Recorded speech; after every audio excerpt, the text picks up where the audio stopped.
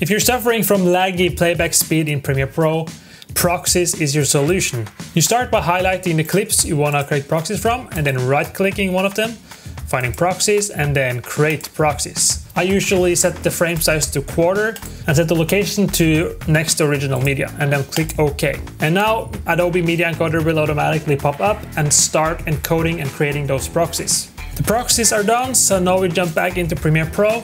And there is one more step to make sure the proxies are turned on. And you need to click on this little icon right here.